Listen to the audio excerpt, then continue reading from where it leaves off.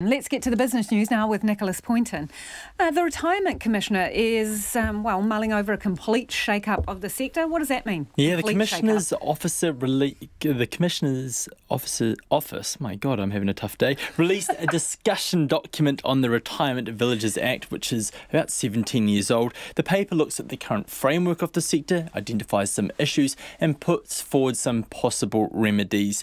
And some of the things that it's calling for a review on are the buyback and resell of units, how that's done, and also whether capital gains that a unit accrues over a time while someone is inhabiting it, whether those should be shared between the operator and the person's estate. So, quite some drastic changes there if they were to ever come into force. So you're talking about, just to be clear, when people buy a unit in a retirement village, often when they die, they get, in essence, a refund, but not the value that's added on top of it. Exactly. So It's whether or not, the estate, whether or not they would get some slice of the capital gains, because these units, they do increase in price depending on when you do buy them.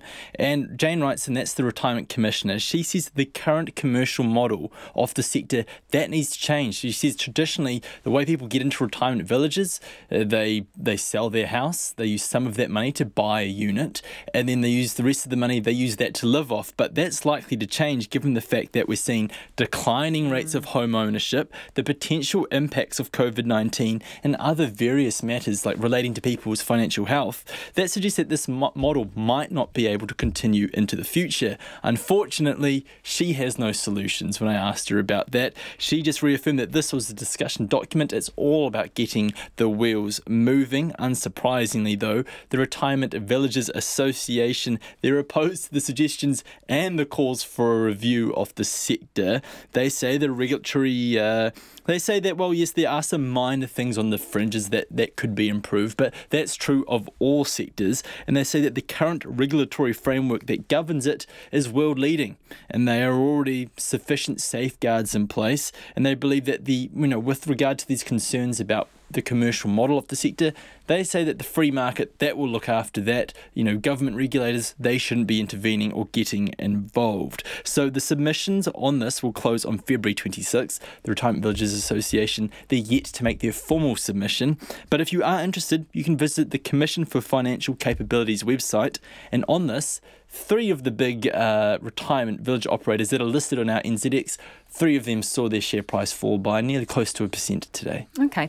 Westpac Bank has revealed how exposed it is to climate change. Yeah, the bank has released its first climate risk report, and it comes on the heel of that significant MB report we had yesterday, which found that insurance premiums could increase 5-fold for properties in low-lying areas due to sea level rise, severe climate events, we'll just call it climate change.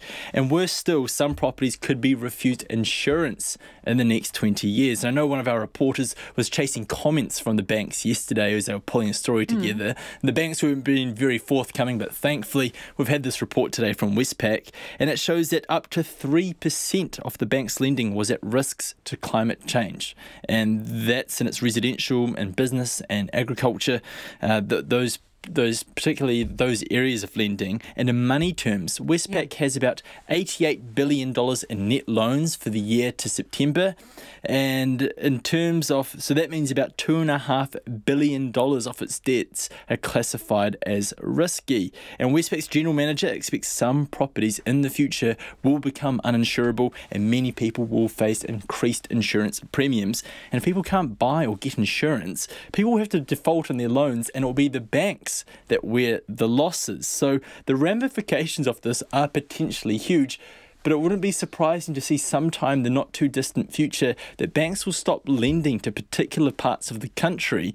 We may have a situation where there'll be these beautiful wastelands or beautiful parts of the country that will become uninhabitable wastelands because no one can get a mortgage or get insurance to live there. But Westpac says, in response to this report they put out today, they say it's increasing its proportion of lending to climate change solutions. I don't really know what that means, but they say it's reducing its lending to fossil fuel industries, and it's stopped lending to coal mining altogether.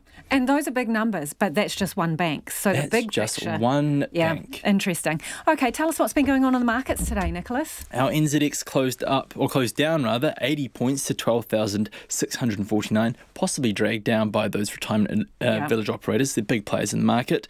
Our dollar is at 70.6 US cents, 95.3 Australian and 52.8 British pence. Thanks, Nicholas. Nicholas Poynton with Business News.